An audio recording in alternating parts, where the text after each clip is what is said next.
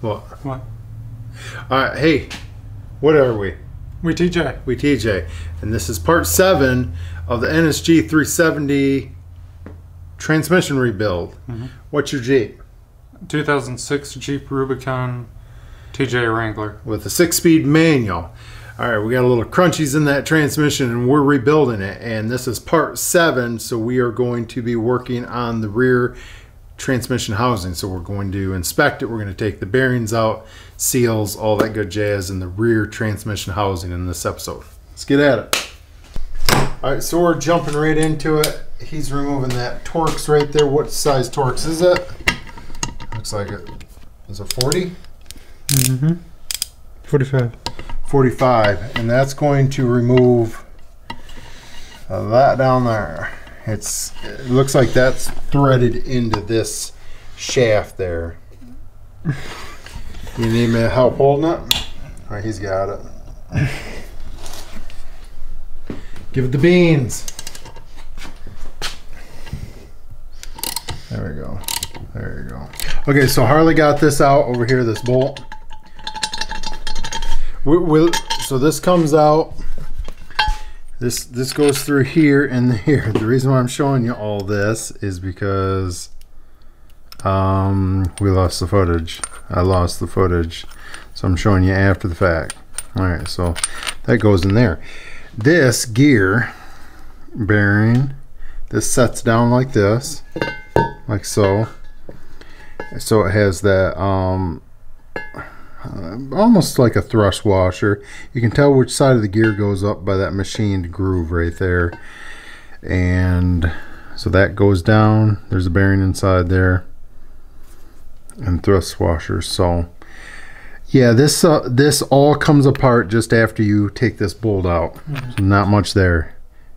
Now you're going to, next up you're going to see this horrible bearing here. Just whoo-wee. All right, that should do it. All right.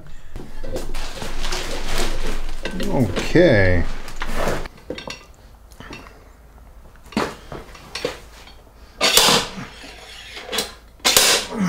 Uh-oh. Not good. I'm bleeding. You were? Yeah. Oh. Got it pinched or something?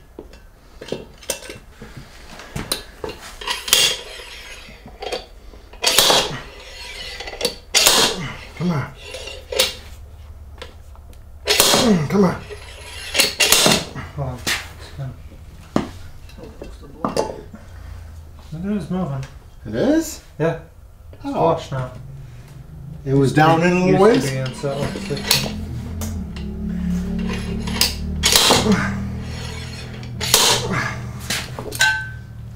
Oh. Alright, so Harley came up with this idea, and it's pretty smart. Let me put a light down in there so you can see. I can see it. We needed something to spread it down there. We already bent this ear here trying to pull it, and so he's like, well, we need to spread it down there. He mentioned a piece of wood, and then I got thinking about a socket, and I think that's an 18mm impact socket. Fits it almost perfect. So I don't know if we're going to be able to get this out or not without grinding it.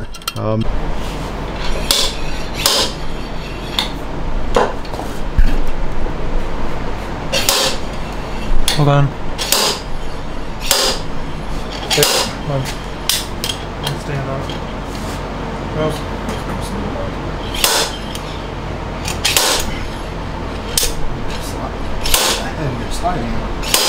Yeah.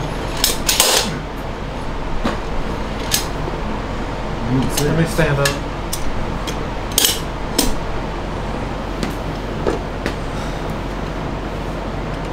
I wonder if this slide hammer fits that. Is it threaded? No, it's threaded. It's just Definitely there. I think it's the same. That one has a string look all around it. Larger. That's actually not a hub. It's a different hubs pull that way.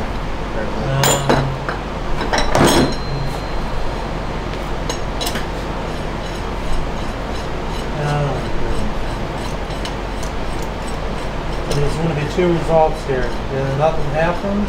We're going to break this puller. Yeah. Uh-oh. We just way upgraded pullers.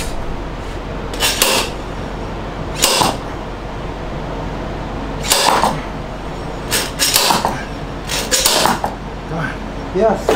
It moved, didn't Finally. it? Finally. Yeah. Carbide fit. Come closer, right beside the puller.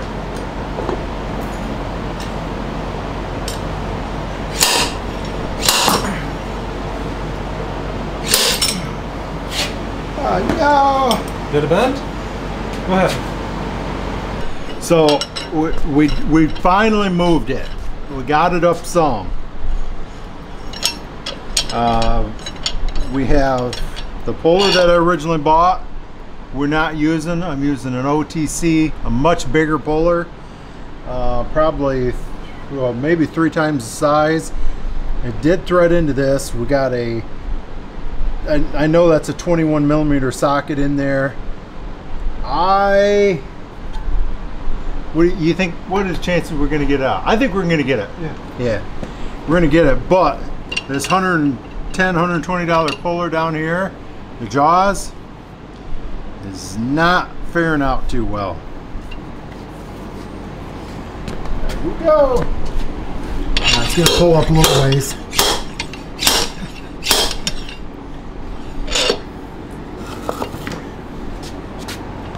Oh. What? It already moved more. No, it didn't. There we go. Here we come. Yay! Footing. Okay, let's move over. Kind of getting far away.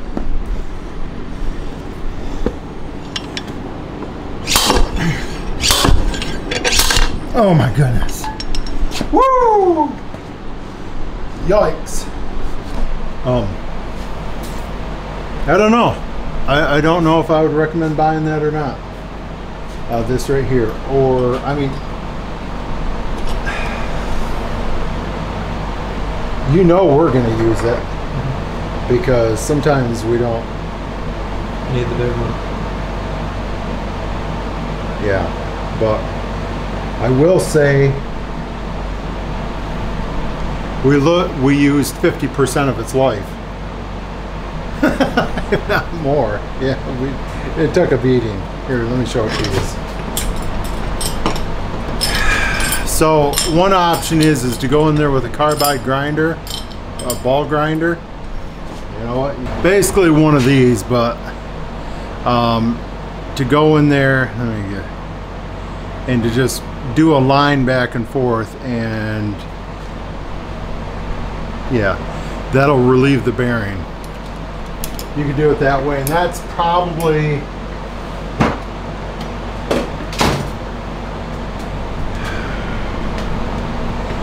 I would say that's probably the route that people I don't know.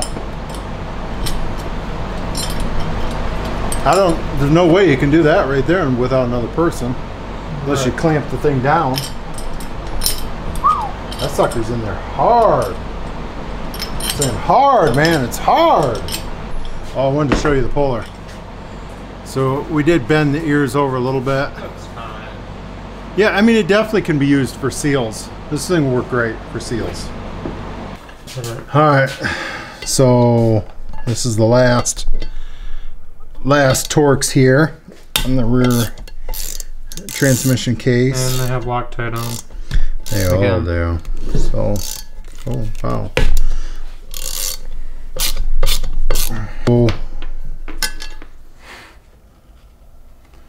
Well, I think those are the same either way. So mark these. Rear transmission housing. Bearing retainer. So I gotta flip that around and knock it out. Let me see, we got any? I got one dowel I need to watch out for.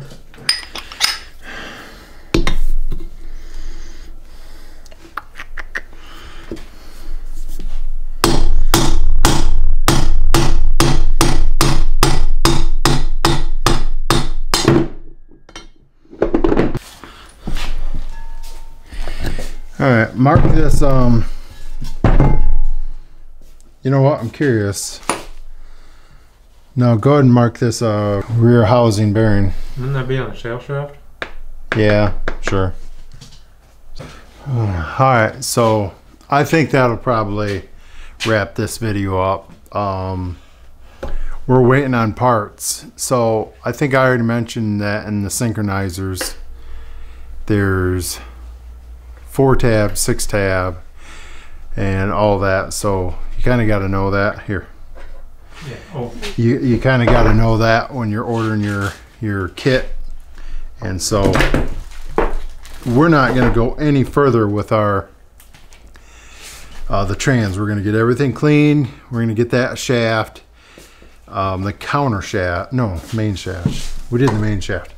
We're going to get the main shaft reassembled with all the bearings, all the synchronizers, and everything on these 2 halves all put back together before we do the other one, because we got too much.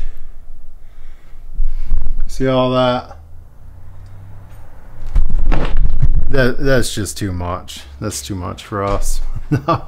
We just, Harley made the comment and I was like, that sounds like a pretty good idea. I like that idea, so that's what we're gonna do.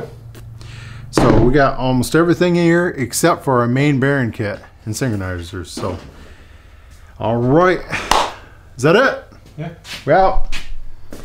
Next video.